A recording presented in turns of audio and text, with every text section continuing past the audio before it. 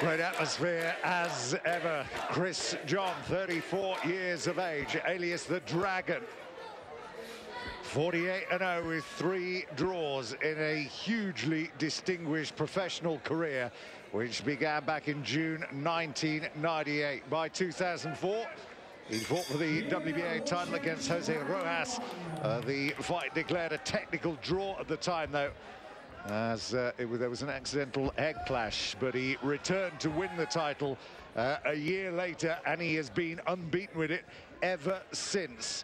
He is the longest reigning active title holder in the world. And up against him, Simoiwe Vetyeka. The V12, his nicknamed by his coach, I think, Nick Durant. 25-2-0 from Duncan Village in East Cape. Slightly younger of the two, 33 years of age, so not that younger. And like John, he's been fighting for and winning titles for the last 9 years. He began as a bantamweight, though, becoming a national champion in 2005. But he's not fought the same class. He's not fought for the same level of championship title. So really, this should be Chris John's night again. It should well be. Vetyeka, perhaps not so experienced, as you already said, Tim. But what an opportunity this is here for tonight.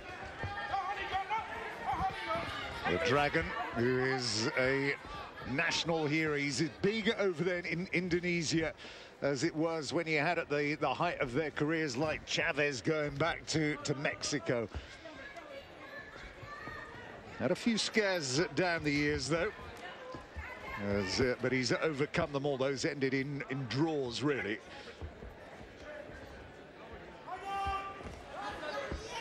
Moved up to super featherweight, rather, in 2009 when he beat Rocky Juarez, which is where he's been operating ever since. And when you think about it, to have been a holder of the title 9 years, 18 successful defenses, it shows you the quality of what we're watching here, albeit at 34 years of age in this type of weight division. They tend to go on a little bit longer. Yes, yeah, that's right. Some good hand speed. Yeah, they tend to go on, as you say, Tim, they tend to go on a little bit longer the heavier the weights. A couple of good body shots in this round from Vetyeka. Good range, good variation. Leaves himself open to that right hand and the left hook as well.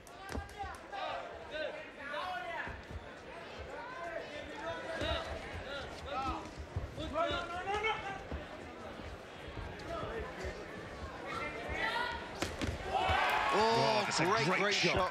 Couple of good combinations he's thrown here. Yeah, he's had a fair amount of success with that like a lead left hook. He's had a fair amount of success with that. Well, the right hand bashing against the side of Vetyeka's head, but he's taken them well enough. And there it is again. Left hook followed up by the right hand. That was a decent left hook of Vetyeka's as well. He threw a couple of good shots there, but better work coming from the legend that is Chris John. Yeah, neither fighter, Tim, wasting any time sussing each other out, going about business straight away. Well, he's had the longest, he's had his trainer, rather, Craig Christian, in there since 2005. Is that a cut over the eye? It is. Little nick in the opening round. It's not good news, not a good sign for Chris John. No, there have been a couple of moments back a few years. Rocky Juarez in 2009 in Houston. The first one ended a draw. His last fight, April this year, against Hosono, ended after 3. Declared a draw after John was cut with an accidental butt in that fight.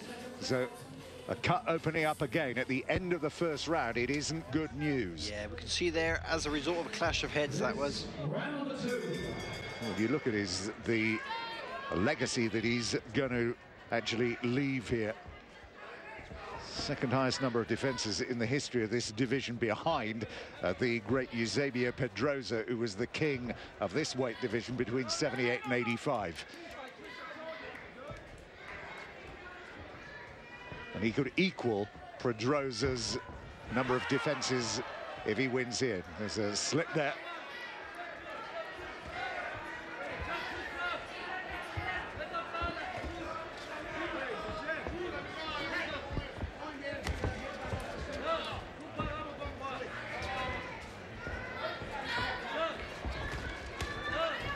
And he's got to reach with that jab of his. There's plenty of distance in between the two of them, and he's not landing anything.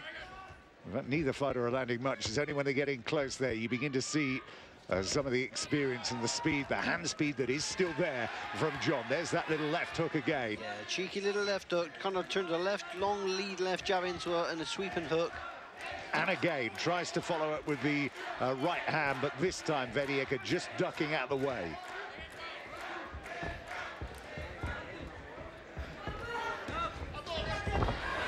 Now he was surely just pushed off balance there, and the referee does agree.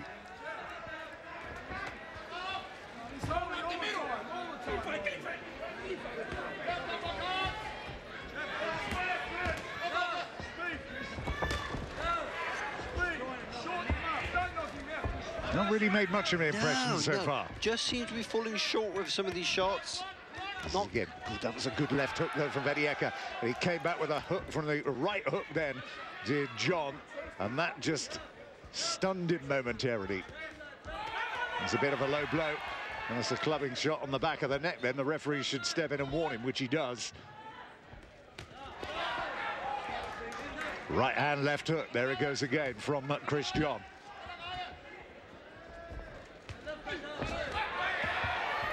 Yeah, Vetyeka turned out the way. Bad idea.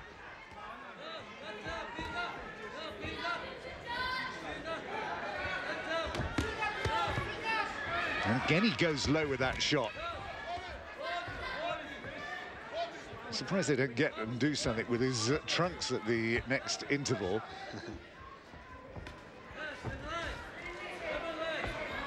He's just managing to stay out the way of some of the big bombs that are coming. Vetyeka's just smartening up some of his approach work here as well. There's some good counter shots coming back from Vetyeka then.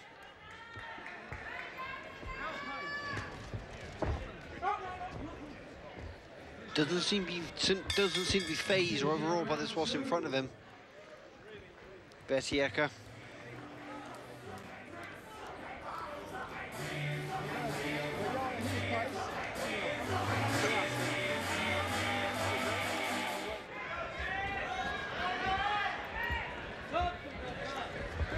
Well, this guy, Chris John, is one of the best athletes that you'll see in this game. His conditioning has been second to none.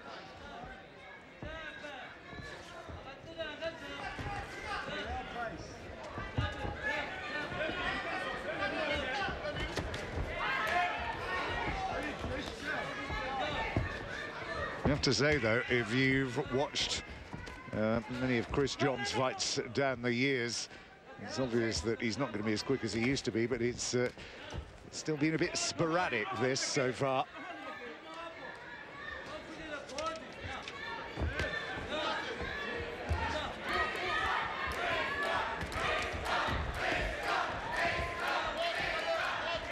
Good support inside the arena here for him as well.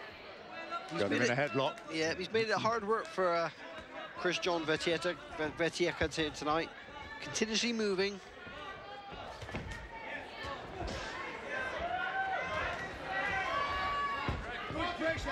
Again, he's trying to throw that overhand right, but he can't get it to land.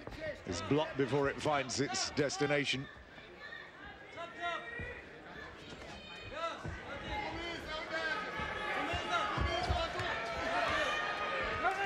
And again, they were commenting about this in his corner. The break for the last round is to stop throwing these wild swings and missing like he does there. His timing's looked a bit off. He's taken two good left hands there. Yeah, nice little counter from Vetyeka. He's quick to come back and land the equalizing punch with the left hook. There it is again. He got caught with a bit with the uppercut. That very nearly was a peach of a shot from Vetyeka.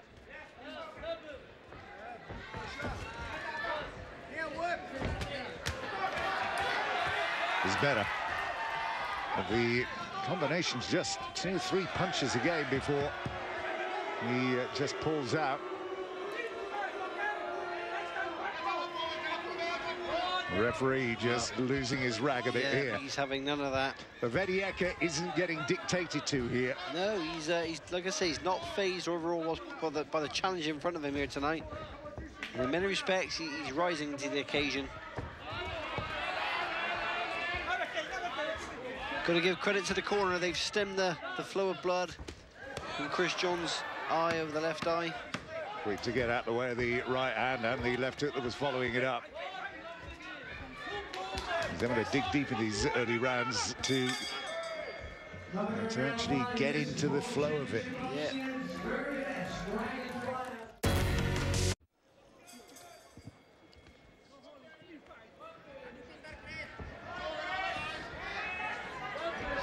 Have you got it so far, Glenn? Well, I've got it. Chris John 30, Vetyeka 28. You know, competitive fighter. Vetyeka having his fair amount of successes. You've got to hand it to him.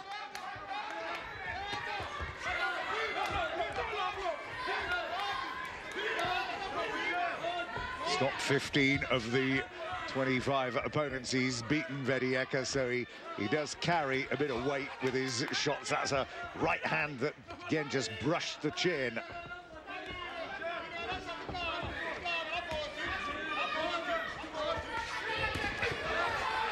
Switches in with an uppercut then, Vetyeka. And again, it is a nice variation of work, isn't it, from the South African? It certainly is, certainly is. He's got a great array of shots, a great variety of shots, making life difficult here tonight for Chris John. Yeah, great shots to the body there. Left hand, right hooks into that rib cage of John, and again.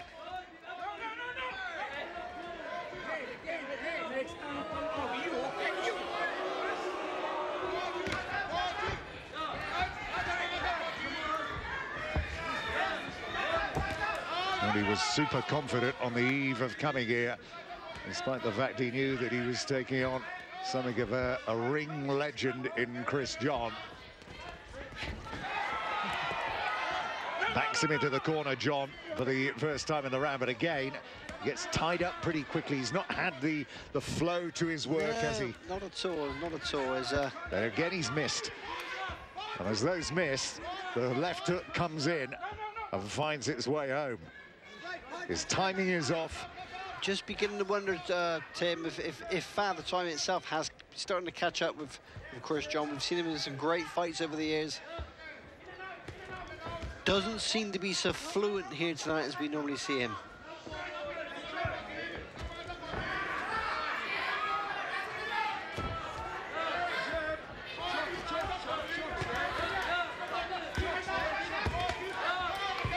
And he's second to the punch again.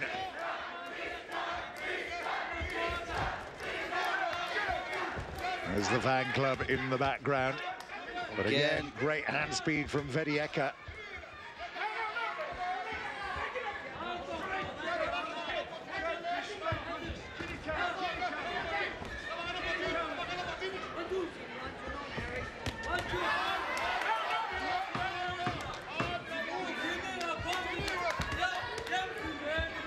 Now this will be the South Africans' round, that's for sure.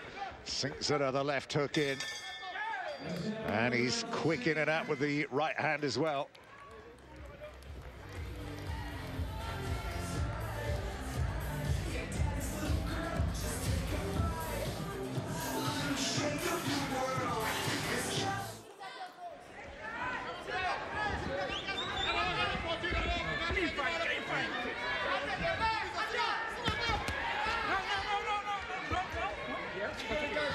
Yeah, just been a bit scrappy at times.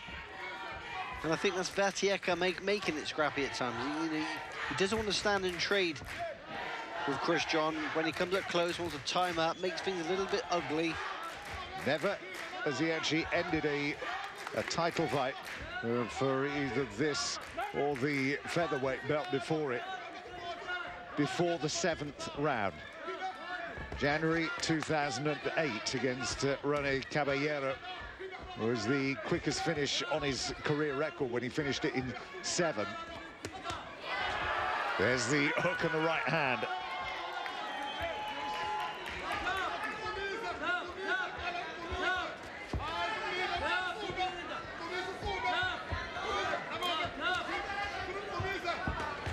Peppering that jab out, though, Vetyeka.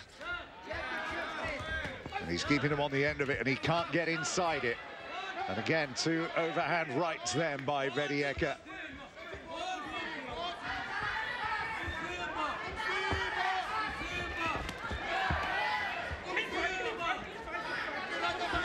Well, who knows? Maybe he's just underestimated his opponent a little bit here tonight coming into this. Well, it has to be said, Vetyeka's having a fair amount of successes. This is far from the formality. It has been a really compelling night here in Australia.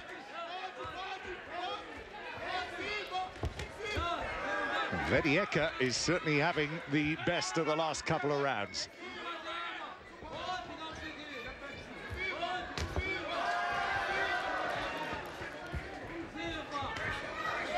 And again, you talked about the slowing down as the years go by. No, it's not a knockdown.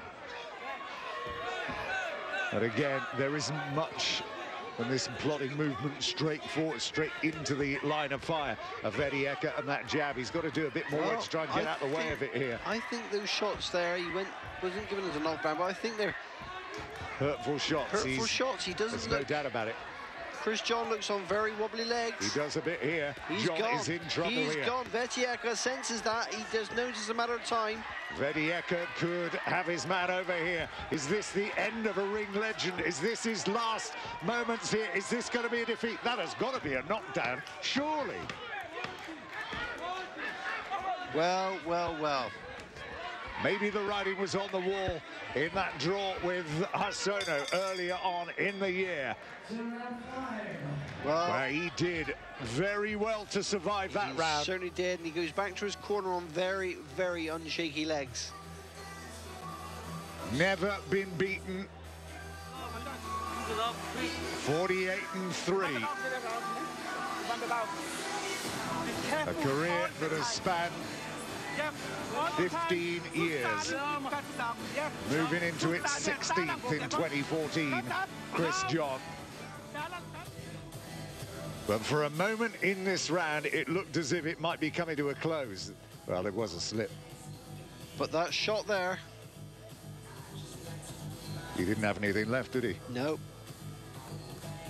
It really disorientated him. He's going to have to use every bit of his experience that he's picked up over the years to get through these next couple of rounds here.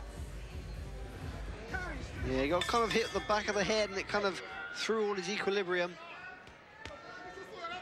He's ready to go. He isn't done yet. You don't have a career that he's had, which has never had a defeat on it, and you don't give that up lightly, do you? You certainly don't, no. He's a very, very proud man, and a great warrior to boot. Round 6 then. Oh. But John, you can just sense that he's getting frustrated with himself, maybe here. But whatever he's trying to do, it just isn't working. And again, he misses.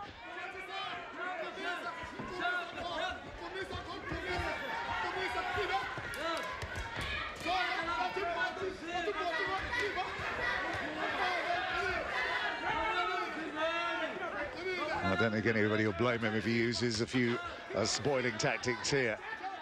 Just to regather his position, get his composure back, regain a bit of lost energy from that previous round. His legs look to have recovered, though. Doesn't look as shaky as he was, does he? Yeah, without question. I mean, invariably, that's going to still a bit weary from the last round. He was gone. He was hurt. Very troubled legs. But like I say, he seems to have come out well. Bit of adrenaline pumping here now. Maybe the realization did just kick in. But he isn't ready to give up his titles, isn't ready to give up his belts and his unbeaten record yet. But Vetyeka is doing his very best in here to make sure that that is the case. Well, you know, Tim, there comes a time in a fighter's career when you go to the well, and sometimes it just isn't there anymore. You know, whether that's going to be tonight, he seemed to be coming out well. Oh, Vetyeka, he was reaching a bit with that right hand, but it still landed.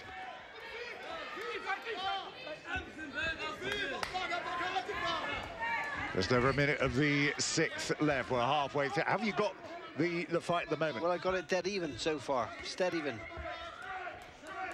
But looking at Chris John's legs, they looking stiff.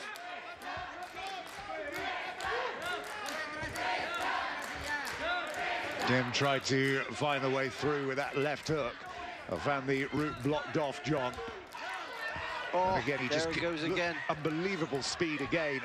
And he's just wearing his man down here again. And it's a similar end to the round here in round 6 than it was to round 5. He's just running out of gas, isn't he, Chris John? Needs the end to come to this round as well. He's got half a minute to survive. Oh, that's a massive right hand then, and he's down this time. I think the writing's on the wall here. He's up very quickly. He looks very, very unsteady.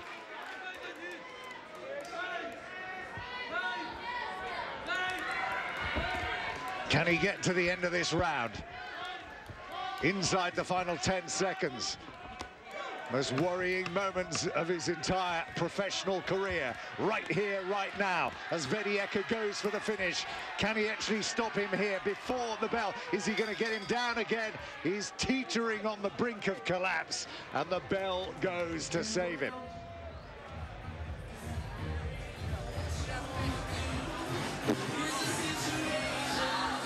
Well, how can he recover from this? There was no real reaction. Look at that right hand. It was a crushing blow. But once again, it just put him on unsteady legs. And he has decided not to come out, and that is going to be enough. Continuing with Chris John unable to recommence. Well, he said here, Vetyeka coming into this fight, I've won in America, I've won in Mexico, I stopped Jordan in his backyard. Australia better prepare for a boxing exhibition and the end of an era, and that is what he's delivered. But great sportsmanship being shown by Chris John, who fell just short of equaling Eusebio Pedrosa's record. But a big, big night here for Simoiwe Vetyeka.